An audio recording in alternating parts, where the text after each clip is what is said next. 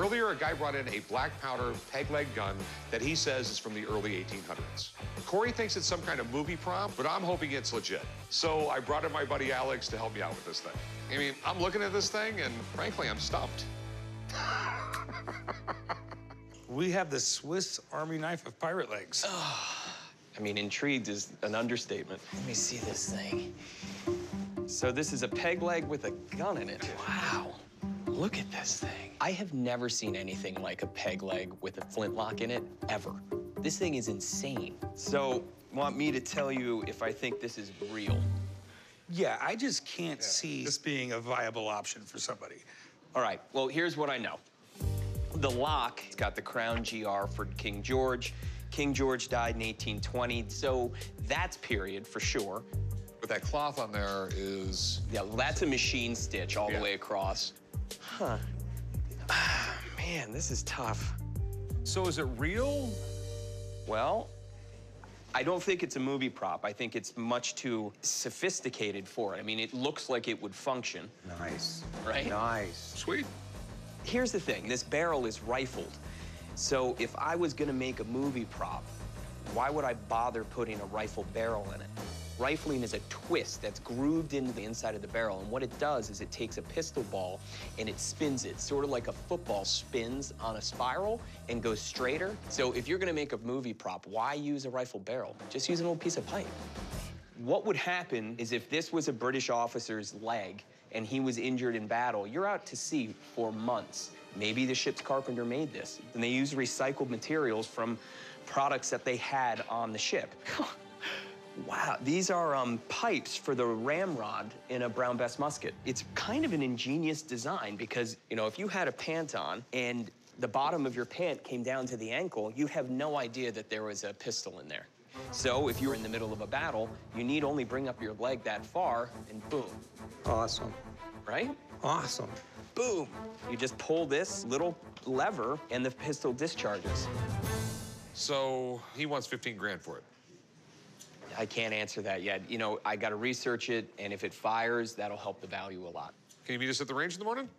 Sure. All right, I'll see you tomorrow, guys. See you tomorrow. Take care, guys. If Alex wants to shoot it at the range, I think that will do nothing but help the value go up. I'm all for it. So we're at the shooting range to see if it actually fires. And if this thing is legit, I really want to buy it. What do we strap this to shoot it? His leg. It's sort of like shooting like a handheld rocket. It's kind of big and cumbersome, but we'll see if it works. All right. I chose some targets, some cantaloupes, because this is a close-range weapon. There's no way to aim this. You just sort of point in the general direction and pull the lever and hope for the best. Load up the leg. I'm being conservative with this gun because I don't want an accident to happen. I'm using a little bit of powder and a smaller ball. Little pressure, less of an accident. Lots of pressure, big accident. So I'm going little. All right, here we go. You ready? All right.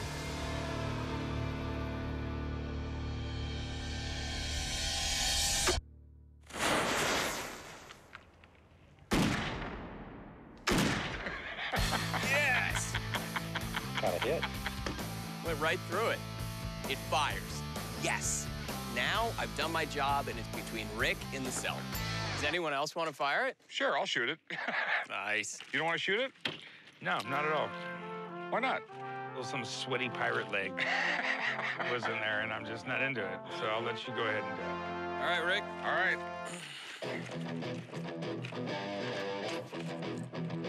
All right. Ready? Here we go.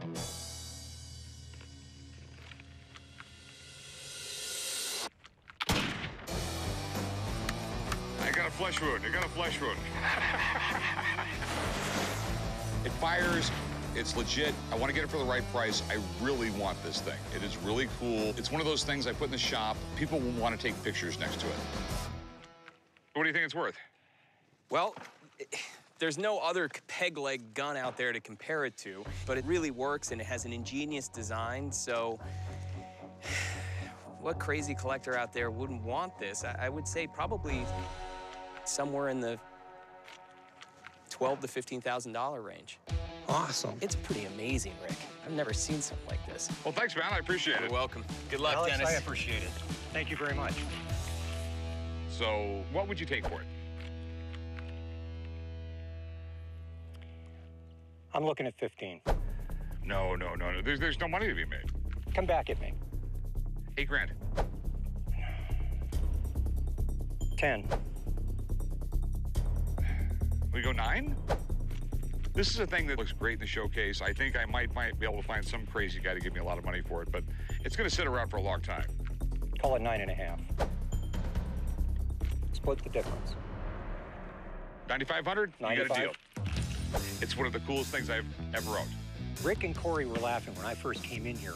I'm the one that's laughing now with a pocket full of money as I hop on my one leg out of here. It's one of the weirdest things we ever bought.